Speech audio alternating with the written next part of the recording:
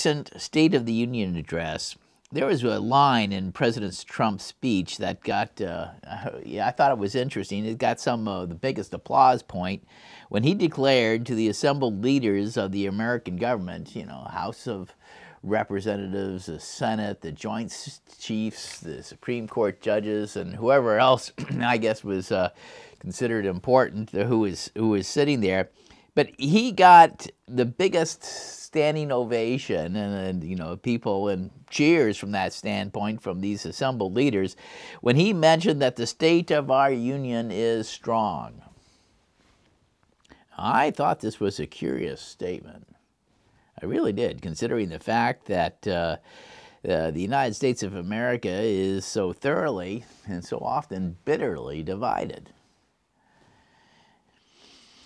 Willful blindness, that is ignoring the reality of a situation, does not make for unity. And in looking at this question, we in the Church of God are living in a time when there is great division. Here, if we're living in one of the Western democratic nations, I don't care if you're talking about France or, with its gilets jaunes, it's yellow vests, or whether it's Britain, United Kingdom with its Brexit, or whether it's Canada. We've got an election coming up in October, and things are really heating up here for sure. And of course, the United States, it's where they are. We know all the whole thing that's going on these days. Yeah, we can't ignore reality. We have to think about, from this standpoint, the reality of our situation, how we, church brethren and the people of God, how we function, how we're going to get along in a period like this. So we need to look, what the scriptures have to say, speaking, and it's very important, speaking to this, our state of the union, our unity in the church and among the people of God. I want to mention just a couple points and begin to bring upon this and look at this. Examine a little bit of this question of unity. Now, the scriptures do speak that there are consequences for any nation or people when sin becomes, prevalent. It really does. It has an effect. And this division that we are seeing throughout much of the Western world is because of sin. Make no doubt about it. Let's go. The Bible does talk about that. There are consequences. 1 Kings. Let's go to 1 Kings chapter 12 and verse 16. I'm going to read this in the Amplified Bible version. And it's talking here in this, breaking into this particular scripture, it's talking about how the Confederation of the United 13 founding tribes of ancient Israel, who had, they had their capitals in the city of Jerusalem, and they were ruled by the dynasty of David's family. At this point in time, when this scripture comes along, you'd had David, then you had his son Solomon, and then when Solomon died, he had his son Rehoboam. But Rehoboam, wasn't a perfect guy, and the people weren't all that happy with Rehoboam at that time.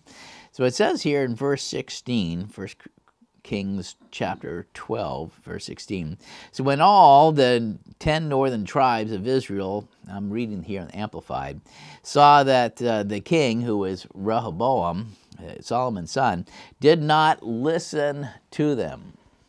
Okay. And he had put a lot of tax on them and duties. Hey, I think that the taxes probably going on in many places now are far higher than this time in Rehoboam. But anyways, when these northern 10 tribes of Israel, they saw that the king did not listen to them, the people replied to the king saying, "What portion do we have in David?" That is, in David's dynastic family leadership. What point do we have in this country? It's not our party. What portion? We have no inheritance in the son of Jesse. David was the son of Jesse. That's referring to David. To your tents, O Israel. Now look, in other words, we're out of here. That's what they were saying. Okay, using most of them didn't live in tents by that point in time, but it was a literary way of saying, hey, we're gonna pack up and leave. You know, just like you would imagine a Bedouin family packing up everything, loading it on the camels and the donkeys, and out they go. Well, they were saying, you know, to your tents, O Israel, we're gonna, you know, we're splitting. We have no inheritance anymore with this political situation you've got here. Look to your own house, David. And then Israel went back to their tents. In other words, they left. The nation broke. There was a division. And it was because of sin. We don't need to go over all the particular sins at this point in time. But, you know, the point is that you had, when the nation divided, there were going to be consequences. And there would be consequences, of course. Why? You know, it's very interesting. Again, I want to say, you know, what are some of the sources? Some of the sources of division? Well, Jesus addressed that. Let's go to Luke chapter 11. Luke chapter 11 and verse 14. Luke chapter 11 and verse 14. At another time, Jesus was casting out a demon, and you know, he had said very clearly, you know, Jesus said, there's demon, there's devil, you know, there are the personifications of evil, real beings, okay, who do have their influence, who aren't friendly, and it was controlling the man, so it was making him mute. And when the demon had gone out, see, Jesus cast him out, spiritual affair.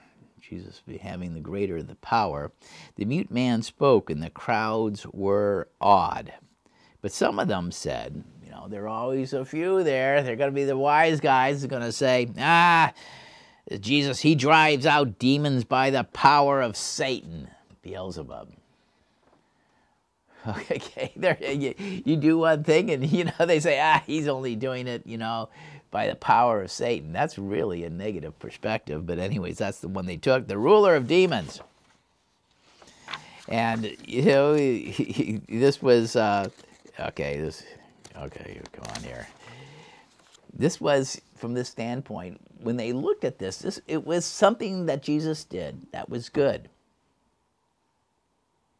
Again, this is a form of blasphemy, being, you know, that you are saying, we have to remember, Jesus talked about there was an unpardonable sin.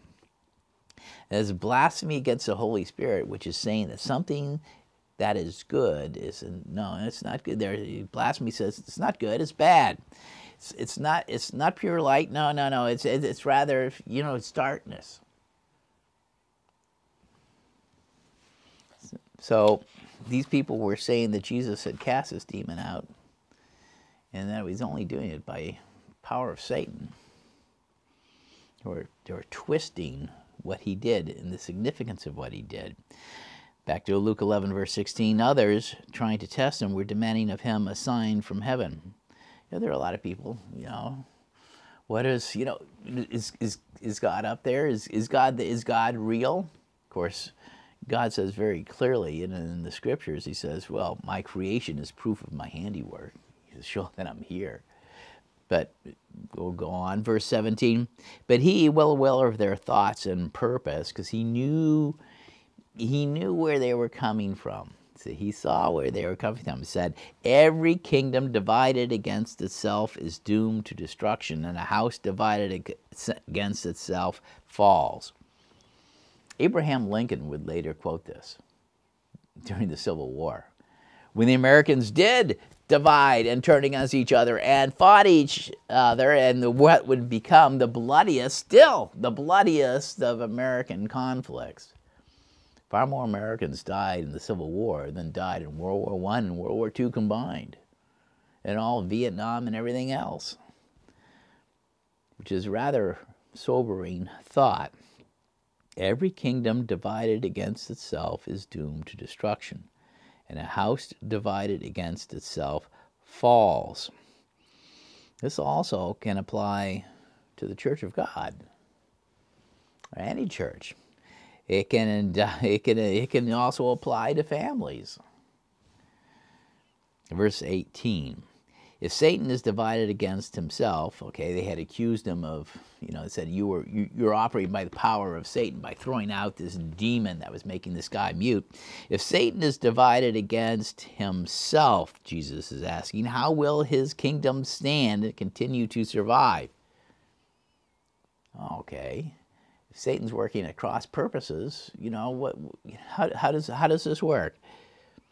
Now, if I drive out the demons by Beelzebub, but by Satan, by whom do your sons drive them out? Okay, because there are other people who could throw out the demons too, righteous men. For this reason, they will be your judges. But if I drive out the demons by the finger of God, then the kingdom of God has already come upon you, or has come close to you, in the person and presence of ministry of Jesus Christ, who is there at this time. So he's saying there to those who were opposing him, he said, hey, if I'm, look at what's happening. Look at the fruits.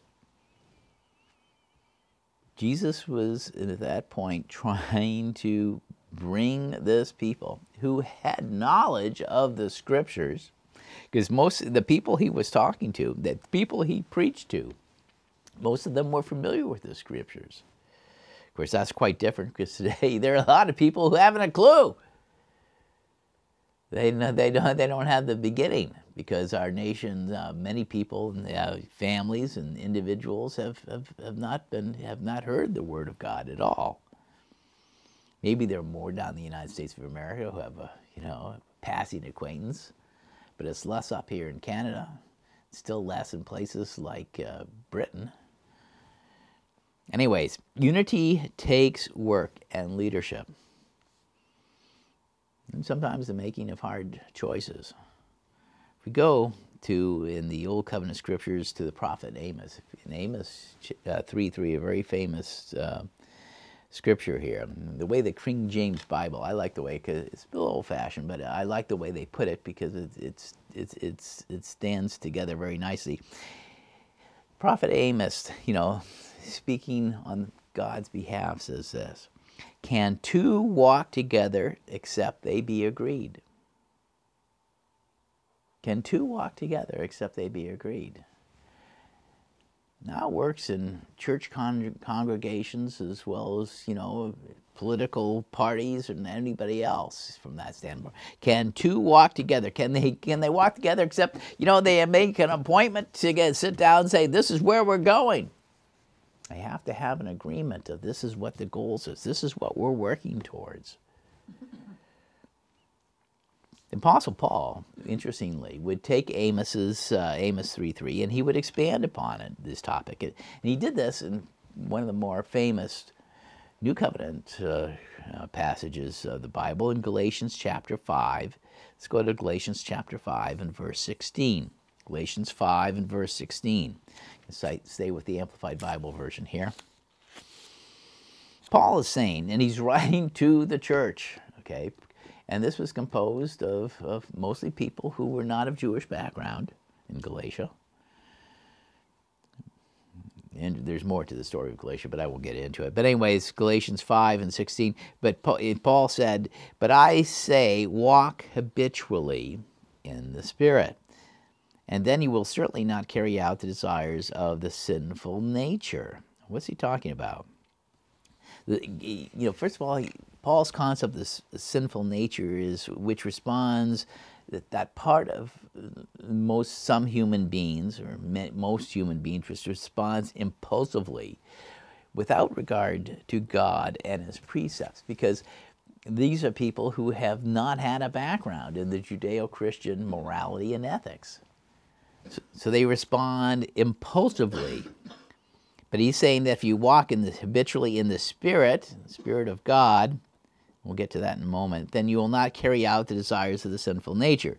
For the sinful nature has its desires, which is opposed to the Spirit, and the Spirit opposes the sinful nature.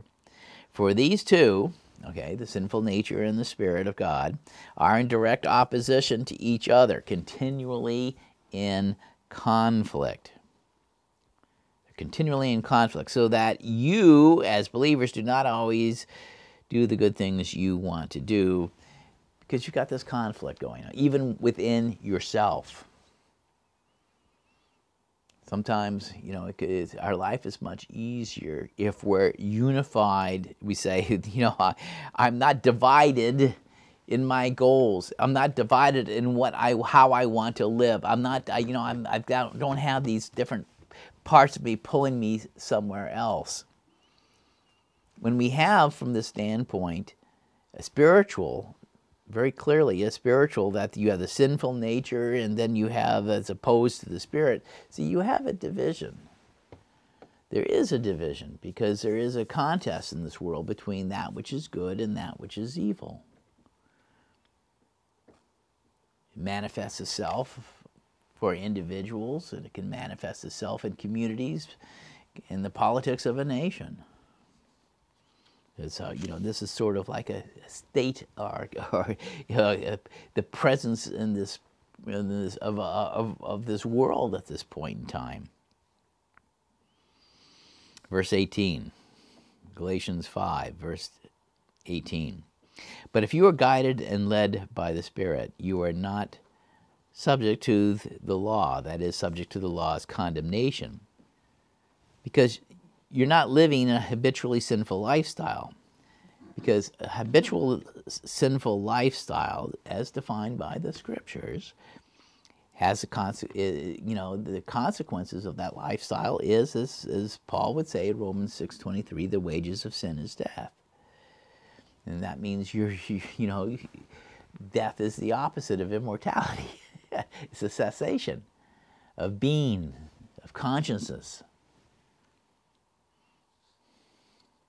But if you're guided and led by the Spirit, you're not subject to any of the condemnation of the law. You're not going to be subject to the wages of getting back of the wages of sin, which is death. Now, the practices of the sinful nature are clearly evident. And what are they? Paul says there's sexual immorality, impurity, sensuality, meaning a total irresponsibility and lack of self-control, idolatry, sorcery. You know, we're talking not just witchcraft and occult practices, but we're also talking about, you know, witchcraft the way in the biblical times was involving drugs, altered states of mind, hostility. Okay, this is where strife, jealousy, fits of anger, disputes, dissensions, factions, you know, all sorts of the selfish ambitions that promote divisions. Verse 21, envy, drunkenness, riotous behavior, and other things like these. I warn you before, just as I did previously, that those who practice these things will not inherit the kingdom of God. But the fruit of the Spirit, on the other hand, okay, so you have these things over here that are negative, and they cause divisions and factions, dissensions of all sort. On the other hand, the fruit of the Spirit, which is the result of God's presence within us, is love. You know, that unselfish concern for the welfare of others. Joy, inner peace, patience. It's interesting, the Amplified says, patience is not the ability to wait, but how we act while we are waiting. Patience. How we act while we're waiting for the kingdom of God to appear. It's not here, but in the meantime, how do we carry on? How do we live our lives?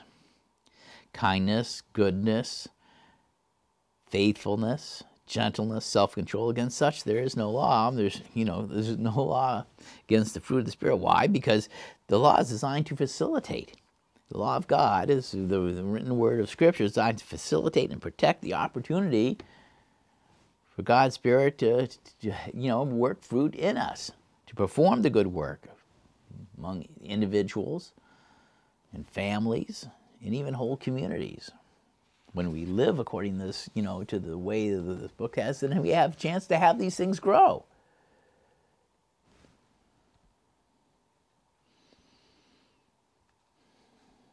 Yes, and even by extension to whole nations. One of the things, when God took ancient Israel, He had a purpose for them as a nation. He had a purpose for them as a nation, and they needed to be unified in that approach as a nation. which of course, as I've mentioned already in citing the scripture in 1 Kings, they failed at it. They got their eyes off the mark, off the goal of where they were trying to do. They forgot what they were doing and ended up fighting among themselves because of it. Exodus 19 and verse 5, Expanded Bible Version. So now if you obey me, God said, this is before the Sinai covenant was made. He said, if you obey me and keep my covenant, you will be my own possession. That's a special treasure, chosen from all nations. Even though the whole earth is mine, God says, you will be a kingdom of priests and a holy nation. That is, they're being set apart by God to serve as an example to the rest of the nations, to bring them, as is clearly mentioned in Genesis 12, in the verses 1 to 3, when God talked to Abraham. He was, this was the Abrahamic covenant when he started this relationship, because it was a point of he wanted to have this unity in the Spirit that would extend to the whole world. And he wanted to, ancient Israel had the opportunity to be, a footstep in the point, a useful tool in the hands of the Maker, of the Creator, in bringing the earth into this unity. It will be a kingdom of priests and a holy nation. You must tell the Israelites these words. Yeah, Moses told them, but of course they didn't get it. Later on, the Apostle Peter would,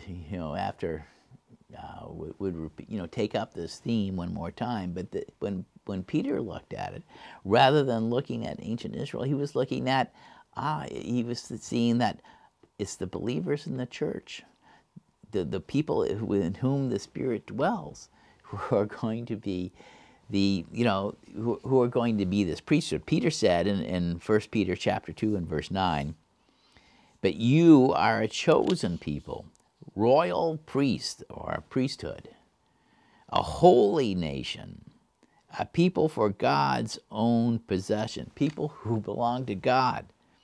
You were chosen to tell the wonderful acts of God. To tell about the wonderful acts of God. That's, really that's the purpose of the priesthood at this time. To everyone else, we're to tell about the wonderful acts of God, who proclaim, the way the Expanded Bible says, to proclaim the praises and virtues of Him who called you out of darkness into His wondrous, marvelous light. So our work as priests in God's holy nation requires, it should require, it does require, but it should foster a unity with those whom we work with and whom God's work with. Fostering unity in this world, at this point in time, it takes work. It takes leadership. Because there is always going to be opposition, and sometimes it makes, hard, it makes making of hard choices. It was for the eventual good of all. But this is not easy. We're living in a time of great national division, strife, and rancor. But, in spite of this, the context, the environment social environment that we are living in, we've got to remember this exhortation, as Paul put it here. If you turn with me to Ephesians chapter 4 and verse 3, Ephesians 4:3. Make every effort to keep the oneness of the Spirit in the bond of peace. Each individual working together to make the whole successful. Make every effort to keep the oneness of the Spirit in the bond of peace. He talks about it in a different, turns it on its, on its side and looks at it one more time from a little bit different angle. And in Colossians 3:14, Paul says, and I'm quoting here from the English Standard Version, and above all these things, put on love, which is, the word here that we translate into English for love is agape. It's referring to put on God's divine love. Put on, which is what God prefers. It's God's moral preferences. We put those things on. So it's a question of priorities. Our unity, to preserve the oneness of the Spirit and the bond of peace, is if we're putting God first and His priority and His moral preferences first, we will have peace. Far more. As opposed to what we have at this point in time in our society, where there isn't, the reason why you don't have unity, the reason why you have disunity is because there isn't this commonality of willing to put God's preferences first, to do these things. So put on love, which binds together everything in perfect harmony. So when we have, or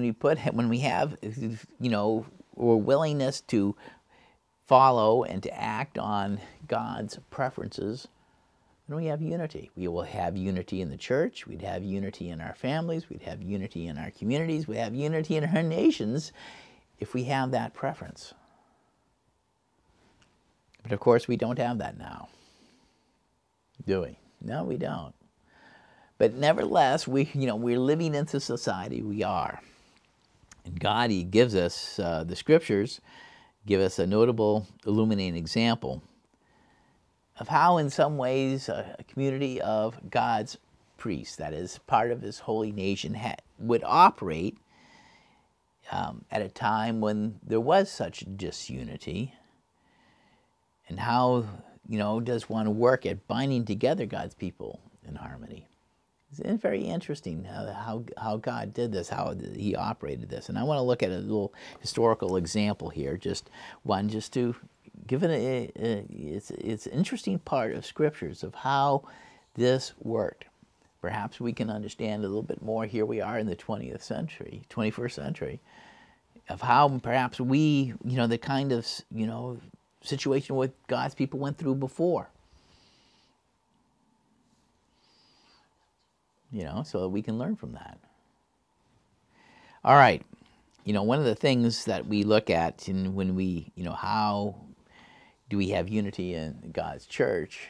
Well, one of the first things that occurs, it's very interesting, that one of the first things God does when He wants to create a group that's going to be unified, He does what? He sorts them into two groups. One group of those who will, and another group of those who won't. I suppose that's not too surprising. Let's go to Ezra, in the book of Ezra. Now, the context of when Ezra comes about, you see, we read about, first of all, the division there in 1 Kings, how the kingdom of Israel, that from the David had established and unified kingdom of all the 13 tribes of Israel, it had broken apart because of sin, and it had become divided. And later on, each of those kingdoms would fall to outsiders, to enemies, because of sin. Because people didn't make it, a priority to choose God's moral preferences in their lives. And so eventually God let them be slaves of outside powers. Now, one of these, so when we open up Ezra chapter 1 and verse 1, we hear this is a period of time. It's at Babylon. It's after, this is a long time. Nebuchadnezzar has come and gone, and the Jews are still there, and they're captives of the Babylonians, and the Babylonians eventually fell to the Persians. A new kingdom came in, killed the Babylonian leaders, except for a few, like Daniel. And then, time goes on. God has a plan. See, He's always working a plan. He's got a narrative that He's working from beginning to end. But so Ezra 1 in verse 1, in the first year of King Cyrus of Persia, which is 538 BC, 538 BC, at least 2 generations after the children of Israel had been taken captive and hauled off to Babylon. The Lord fulfilled the prophecy he had given through Jeremiah. He stirred the heart of Cyrus to put this proclamation in writing and to send it throughout his kingdom. Notice how God stirred. See, when Ezra in writing this down, God stirred, he moved this political, Gentile political ruler.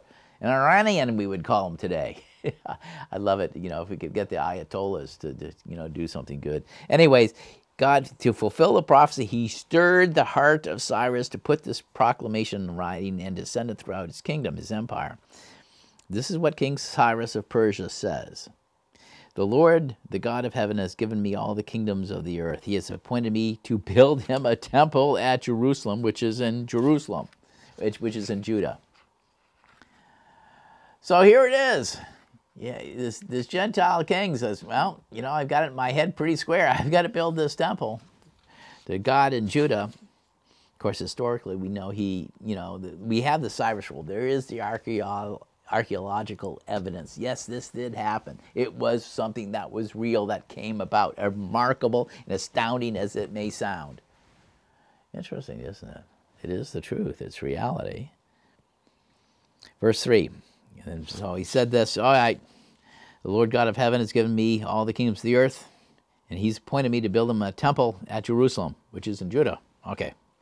Any of you who are his people may go to Jerusalem and Judah to rebuild this temple of the Lord, the God of Israel, who lives in Jerusalem, and may your God be with you. Okay, you've got my permission. You can get up and leave. You can go back to the land of your ancestors, the land that was promised to you, according to the biblical narrative. Go ahead, you can do it.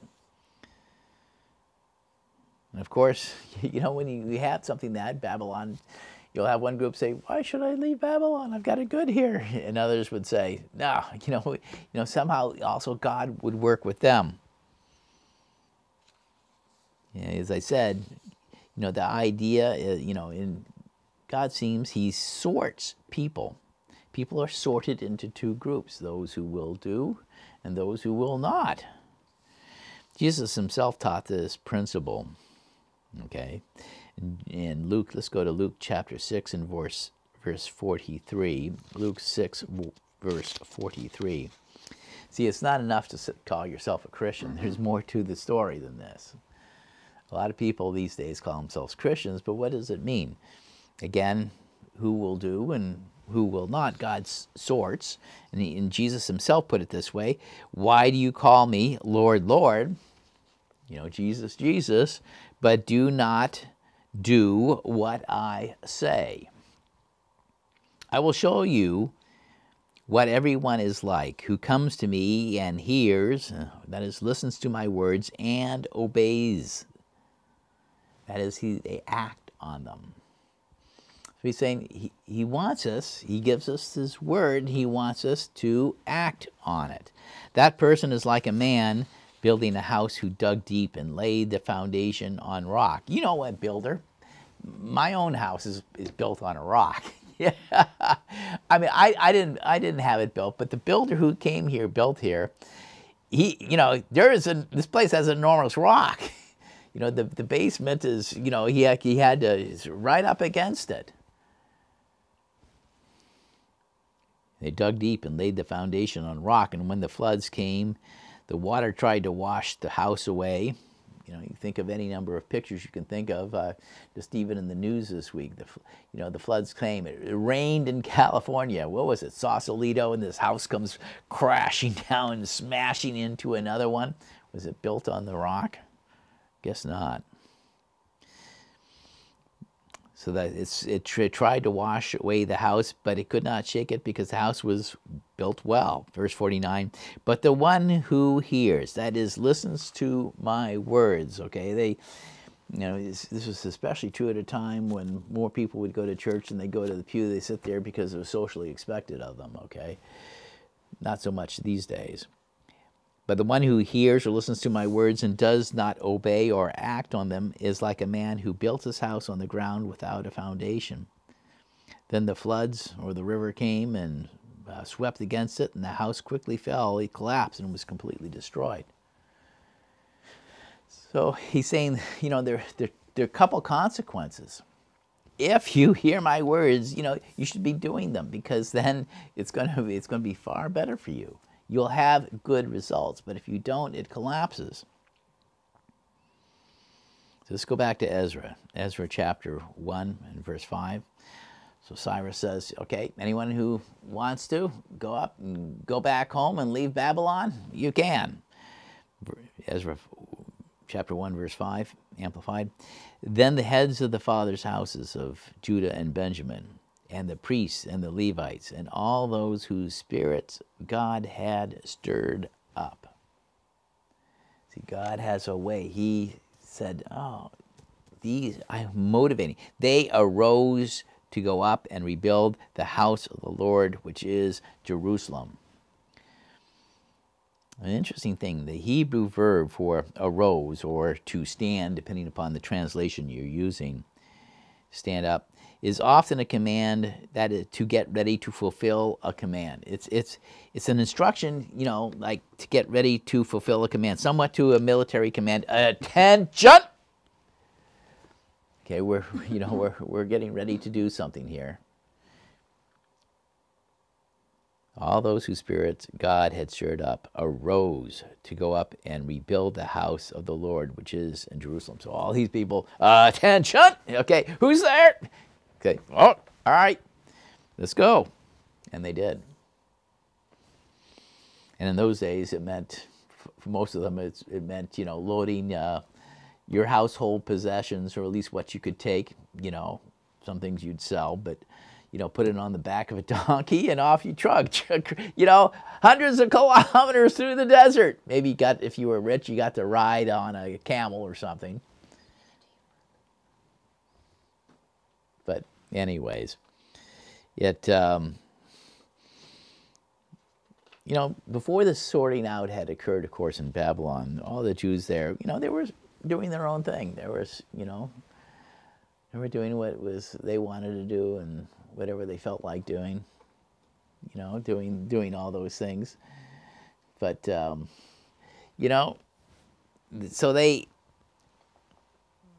but when they heard this instruction that called them to attention, then they had a sense of unity to go out together. And of course, they had to go together for their own safety from that standpoint. There were bandits. Even today in the Middle East, I don't think I'd want to walk and carry my household possessions, or even put it in a pickup truck and go from one place to another on the road by myself. Anyways, I think it'd still be very, very dangerous from this aspect. Now, as I mentioning, so first of all, God sorted people out. Who was willing to do His will, who was not. Who's willing to build on the rock, who was not. The next step of unity is having, a vision of the goal of to act together. And we see they understood that they were going to rebuild the house of the Lord, which was in Jerusalem. This was to publicly start up the worship of God, which had not been, had been left off because they'd been hauled away as captives, as a captive people. It says here, Ezra chapter 3, and we'll start with verse 1. It says, by the 7th month, so they went back. They were going to establish to their ancient promised land, to publicly restart the true worship of the Bible's God. And it goes on, and they were making progress. By the 7th month, the Israelites had settled in their towns, so they came home. They'd settled on their inheritances, and the people gathered together as one man to Jerusalem. They were unified by a common purpose of the worship of God, as specified by the Scriptures. The reason why the 7th month, there would have been Feast of Trumpets, the beginning of the fall holy day season. Then you would have had the Day of Atonement, and then the Feast of Tabernacles. And it says, Yeshua, son of Jehozadak, and his brothers, the priests, along with Zerubbabel, the son of Shealtiel, and his brothers, began to build the altar of Israel's God in order to offer burnt offerings on it, as it is written in the law of Moses. So they were following, they knew what they had, it was there in the Scriptures, the man of God. And they set up the altar on the foundation on its foundation and offered burnt offerings for the morning and evening on it to the Lord. And then it makes this comment, even though they feared the surrounding peoples, because it was dangerous, because there were all these other people, you know, and in all this intervening time, they had come back. You know, Cyrus had allowed them come back, but there were a lot of people who wanted their land, who didn't want them back in their possession, their ancient inheritance. The scriptures then go on here in Ezra to talk about that there were adversaries. As soon as God's people, yeah, they did it. They went back. They marched across the desert. They settled, and they set up an altar and started worshiping God again. And the next thing that follows is what? Adversaries. People who didn't like what they were seeing. Ezra chapter 4 and verse 1, Amplified Bible. Now when the Samaritans, the adversaries of Judah and Benjamin, heard that the exiles of the captivity were rebuilding a temple to the Lord God of Israel, okay, they said, oh, all right, we've got our competitors trying to come back here and giving us a hard time. It's like, you know, Palestinians looking at Israelis saying, you want to settle on this place that your ancestors used to live? They came to Zerubbabel, who is now the governor of the returning exiles, of the Jewish exiles from Babylon. They came to Zerubbabel and to the heads of the fathers' houses, okay, to the leaders of the returned Jews, and said to them, okay, let us build with you, for we seek your God and worship just as you do. And we have sacrificed him since the days of Esarhaddon, king of Assyria, who brought us up here. Okay, so that was about 680 to 669, so somewhere in the neighborhood of about 150 years earlier. But Zerubbabel and Yeshua and the rest of the fathers' houses of the Jewish exiles, households of Israel, said to them, you have nothing in common with us in building a house to our God. But we ourselves will together build to the Lord God of Israel, just as King Cyrus, the king of Persia, has commanded us. Got nothing to do with us about this. Because, of course, they weren't unified in the same purpose. They would try to tend it off some other way. And they realized they didn't need to have that problem in their community. It says here now in verse 4, Ezra chapter 4 and verse 4, then, that is the Samaritans and the others who were there, the people of the land discouraged the people of Judah and frightened them to deter them from building, and hired advisors, lobbyists, to work against them and to frustrate their plans during the entire time that Cyrus, king of Persia, reigned. And this lasted even until the reign of Darius, king of Persia. This would be some 17 or 18 years this would go on. Now remember, one of the fruits of the Spirit, the fruit of the Spirit is patience. It's not just waiting, it's what you do while you wait. But for a long time, it says here in Ezra chapter 4 and verse 24, it concludes here, this chapter 4, is in the adversaries came up, showed up, as you could well imagine. Then the work on the house of the Lord in Jerusalem stopped, and it was suspended. You can expect, whenever we try to do something as a people of God, there will always be adversaries at this time. This is not the kingdom of God yet. 2 Timothy, in the New Covenant Scriptures, 2 Timothy chapter 3 and verse 13, Apostle Paul here, as in the role of a prophet, he was warning Timothy, and through him, us today in the church, he said, but evil people and impostors will flourish. See, just as the time of Ezra, when they show up, hey, let us get in this. Evil people and impostors will flourish. They will deceive others and will themselves be deceived. We see that going on right now. You know, people are deceivers, and they're, you know, and they themselves will be deceived. We have all sorts of stuff showing up in social media these days that fits this.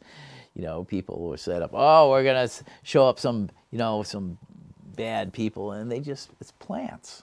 It's just fake news, literally. But Paul said to the church, 2 Timothy chapter 3, verse 14, you must remain faithful to the things you have been taught.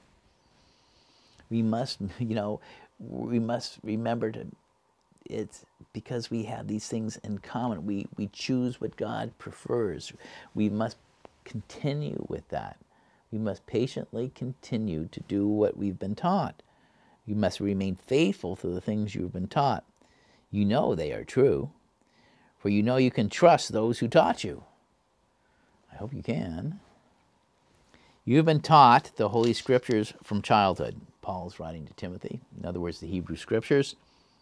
You know, this is solid foundation. You've been taught the Holy Scriptures from childhood, and they have given you the wisdom to receive the salvation that comes by trusting in Christ Jesus, because he's fulfillment of the prophecies of the Messiah that were all made by the prophets earlier.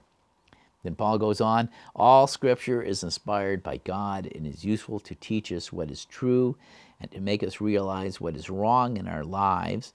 It corrects us when we are wrong and teaches us to do what is right. If the Scriptures are the basis of how you make your decisions of what you're going to do and what you're not going to do, what you're going to support and what you're not going to support, then you will have unity, and the church will have unity. The church does not have unity right now because we are not listening to the Scriptures. The clear, intended, straightforward meaning of the Scriptures, the unified meaning that goes in the Scriptures from Genesis all the way to Revelation.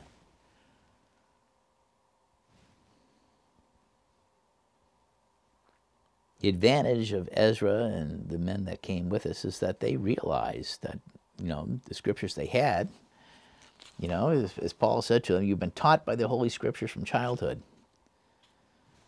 And they had that as a basis. You know, this was 500 BC, 500 years, half a millennium before Jesus would appear.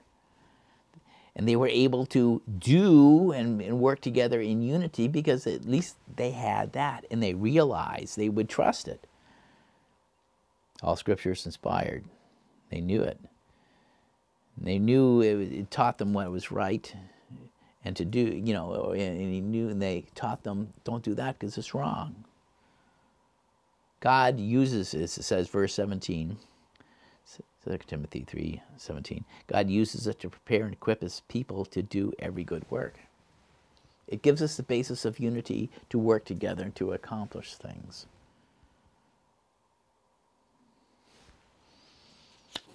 Now, when we left that off, in the work on the house of the Lord, you know, it was Ezra 4:24. You know, in Ezra 4:1, now when the Samaritans, the adversaries of Judah and Benjamin, heard that the exiles in captivity were building a temple of the Lord, you know, they rose up and said, well, how can we frustrate that? You know, that chapter in there, between those verses, you know, describes the long opposition during those years to accomplish that. They hired lobbyists and frustrate it and do all those things. Just because there's difficulty doesn't mean you give up. And they didn't give up. Let's go to Ezra chapter 5 and verse 1. Now there is a role of leadership, and God takes a hand in this too. We see this very clearly in the Scriptures in Ezra 5, chapter 1. Then the prophets Haggai and Zechariah, the son of Iddo, prophesied to the Jews who were in Judah and Jerusalem in the name of the God of Israel who was over them. You think about those prophets that are in there. Haggai and Zechariah, those things were given to those people at that time to encourage them to continue to do what they were doing in spite of all the opposition they were facing in the ticklish political situation they were in. Anyways, the consequences of the teachings by Haggai and Zechariah was this in verse 2. Zerubbabel, son of Shealtiel, and Yeshua, or Jeshua, the son of Jehozadak, began to rebuild the house, God's house in Jerusalem. So when it stopped, they said, okay, we'll just... And the prophets of God were with them, helping them. And at that time, you know, some of their opponents, it mentions Tatnai, the governor of the region west of the Euphrates, so he's a member of the Persian government who was opposed to them.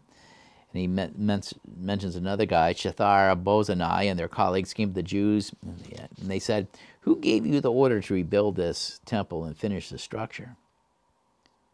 They also asked them, what are the names of the workers who are constructing this building? Yeah, but verse 5 says, but God was watching over the Jewish elders, and these men wouldn't stop until a report was sent to Darius. In other words, you know, they weren't intimidated. And I guess they didn't tell whose names, who was doing what. What they did is actually, it says these men wouldn't stop until a report was sent to Darius, and they got a reply, instructions about the matter. So they pushed it up the ladder, said, oh, they appealed to... you know, to the King Darius. You know, we're not going to do this until whatever. You've got to solve this. And obviously their adversaries decided they couldn't push it too far. They couldn't push it too far. You go to Ezra in chapter 6, you know, they had a search made.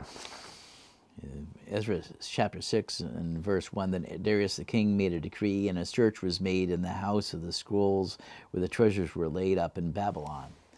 Years previously, you know, a previous Persian administration had made a search, and they discovered, you know, when the adversaries had been frustrating, they said, ooh, these people could be bad news. They could rebel. You know, they used to have powerful kings here. No. We're not happy about this. But Darius just somehow he made a decree that a search was to be made, and they took it more serious, and they really did the job. And they found where it was written in Ezra 6:3. They discovered it was record was written in the first year Cyrus the king made a decree concerning the house of the Lord in Jerusalem, let the house be built in the place where they offered sacrifices, and let the foundations of it be strongly laid. And it goes on. It said, you know, he said, yeah, they're right. They had the thing. And all of a sudden what happened was, you know, Darius, he wasn't a Christian. He wasn't a Jew or whatever, but because they were unified in their approach, they did what they needed to, and God did what he needed to do to work out his plan. See, we're not in this alone.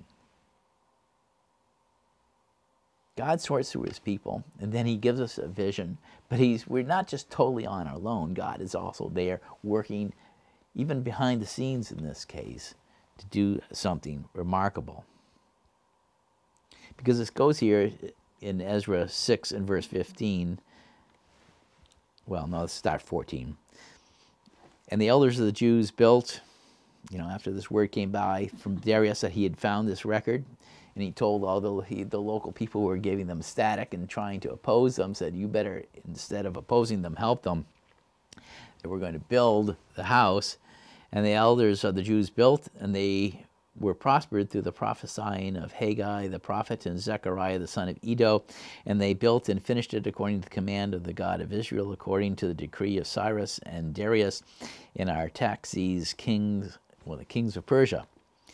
And this house was finished on the 3rd day of the month Adar in the 6th year of the reign of Darius the king. And it talks about how they would consecrate it, and how they kept the Passover there. Of course, Christ is our Passover sacrifice for us. Let's go to Ezra 6 and verse 21. And And the children of Israel ate the Passover lamb, all who had come again out of exile, and all such as had separated themselves to them from the uncleanness of the nations of the land, in order to seek the Lord God of Israel. And they kept the feast of unleavened bread 7 days with joy, for the Lord had made them joyful, and had turned the heart of the king of Assyria. Persians were kings of Assyria too, because they had conquered it.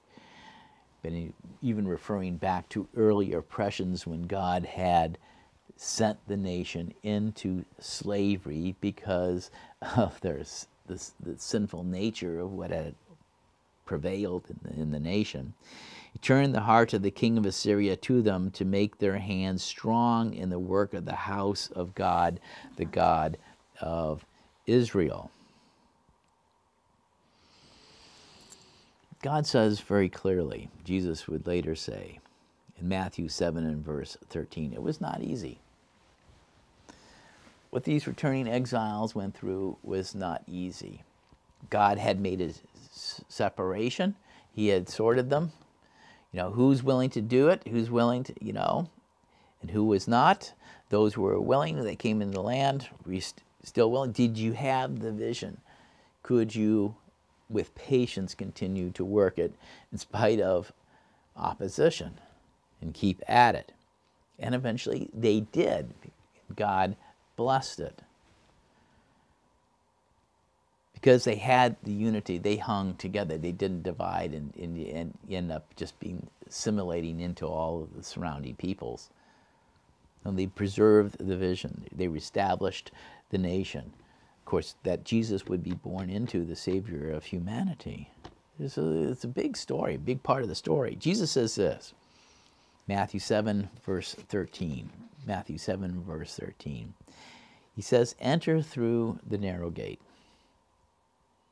It's narrow. It's a path that's well defined. My preferences are defined.